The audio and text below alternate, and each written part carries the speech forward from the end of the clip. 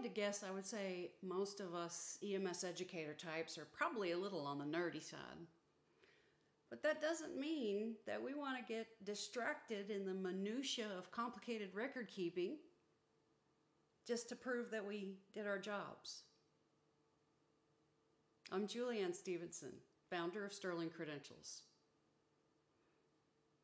And I've built Sterling for all of you overworked, underappreciated, under-resourced, and man, the contact hours, EMS educators.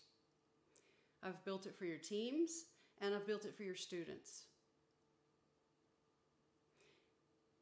That twinge of guilt that you feel when people complain that your current system is too hard, too complicated, too confusing, it's because it's valid.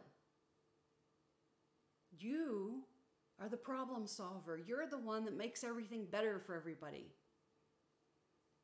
Sterling is your partner in that. Onboarding is a piece of cake. The transition is so scary because you've invested so much time, energy, and cognitive resources into whatever you use now. And I get that. So don't abandon it if it's, if you're happy with it. But don't keep doing it just because it's the way you've always done it. And don't let that little twinge of guilt turn into a full-blown rebellion of your team because it's just so frustrating. Sterling is simple. Sterling gives educational value 100% of the time that a student interfaces with it.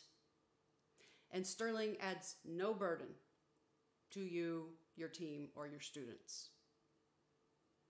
So let's put all that time and cognitive resource back into the development of superior clinicians, where it should be.